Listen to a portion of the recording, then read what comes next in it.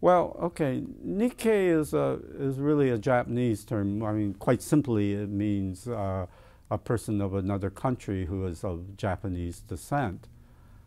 What it means to me in a more fuller sense is that I am bicultural, um, and that a part of me as a Nisei is hooked into Japan in a very odd kind of way, but firmly rooted in this country. Because one result of going to Japan was to realize that, for better or worse, I am a Canadian.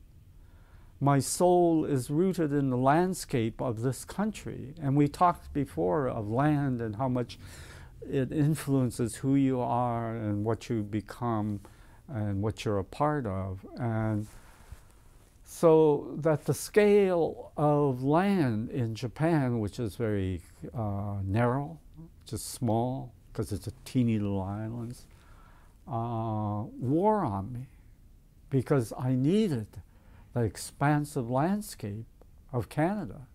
All right.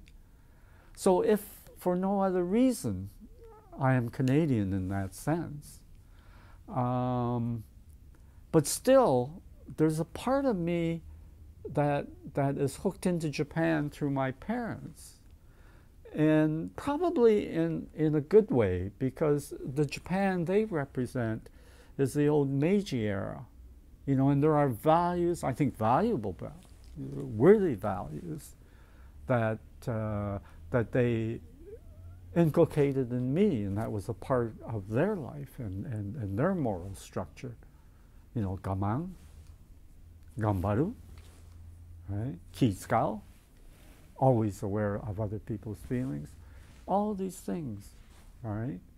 To be humble, industrious.